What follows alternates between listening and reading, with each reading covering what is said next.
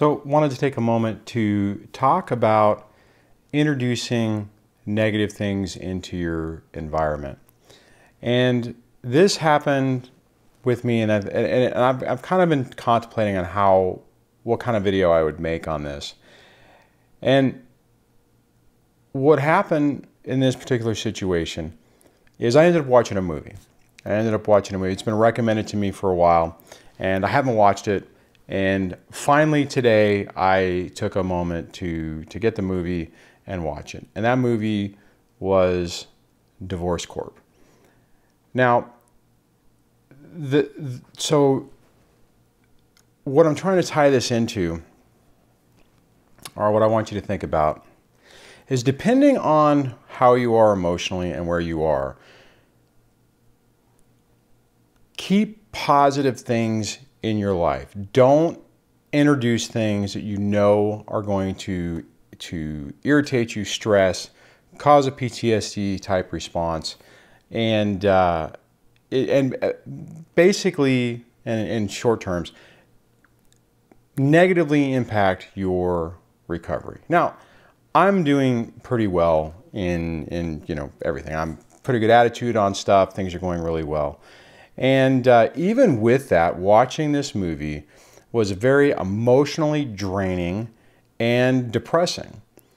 Now, it's a little bit bizarre when I think about it because for the most part, I talk about a lot of these things or the realities that are covered in the movie in the videos I make for you guys and in the comments that I answer back and stuff like that. But it's one of those things where even with all of that, sitting through an hour and a half or hour and 34 minutes, can't remember how long it was, but that type of documentary where it's just driving these points home, really showing some tragic stories and the reality of it.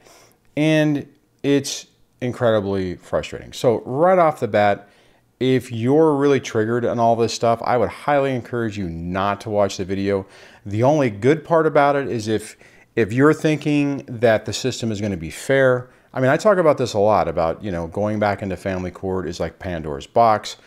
Choose your battles wisely and really decide what is truly important to fight for, because you never really know what's going to happen. Now, I've said that before, and that video basically demonstrates the thing with interviews with judges and retired judges and attorneys and private investigators and people who've gone through the process. And it's tough to watch. Now, that's part of the reason why a lot of times when I say choose your battles, why I think it's important, because you never really know what's going to happen in family court. You think something might be cut and dry. You think it might be obvious. And then I don't know how many times I've heard from friends and associates and people who've even shared their story on this channel who've gone to family court completely expecting a particular outcome, and they walk out of court with, it still could potentially be a victory if you take a big picture view out of it, but it's nothing near where they thought that they were going to get or what they needed to get. So sometimes you absolutely have to fight. Sometimes you have no recourse except to go down the process because you just have to. But you also have to be really careful, especially when you're dealing with a narc. And see, that was the thing with this movie that was really troubling, is the amount of narcissistic type of people that are involved in this system and the way that the system is able to be manipulated and abused for someone's, basically their own personal gain. So, all right. So not to make this a review about that movie, basically I'm saying it's probably better off if you don't watch it. But this rolls into a broader sense of what you allow into your environment. And I know I've talked about this before, but I just thought it would be really good to kind of drive this point home. Surround yourself with things that make you feel good.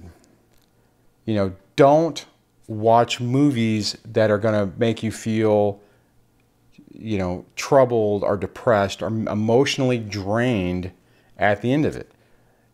We've all watched those type of movies, and sometimes, they can be entertaining, but when you're struggling with a very serious issue like recovering from narcissistic emotional abuse and dealing with a toxic ex and having to deal with custody issues with your kids and building a relationship with your kids, the last thing you need to do is add more stress and anxiety into your life.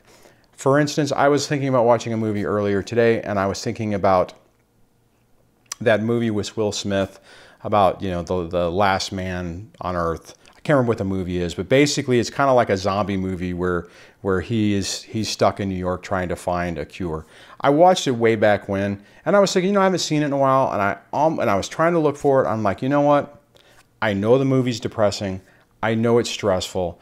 I mean, I remember it being basically a good movie, but I'm like, I don't want that in my life right now, and I don't want that to corrupt my emotions and my feelings. And then I ended up watching this other movie, which pretty much accomplished the same thing. Anyways, my point is be cautious or aware, cautious and aware of what you allow into your life. Movies, music, books, anything that makes you feel like, basically like crap, don't do. You know, hopefully my videos don't fall into that category, but honestly, if they did, then you need to take a break from it. And I think it's important because it's like whatever you add in, you kind of drive yourself that direction. So if you're surrounding yourself with positive things and happy things and comedies and you know, things that make you feel good and you know, uplifting stories and inspirational stories, you know, that sends you in one direction, where if you watch something else that's completely opposite of that, it's going to send you a different way. So you have a lot of power in the decisions that you make on what you're going to allow in your life that really guide how you're going to feel. So think about that and make wise decisions. And on that, I'm going to wrap this video up. I need to just shut down for the night, and I'll chat with you guys in the next video. Take care.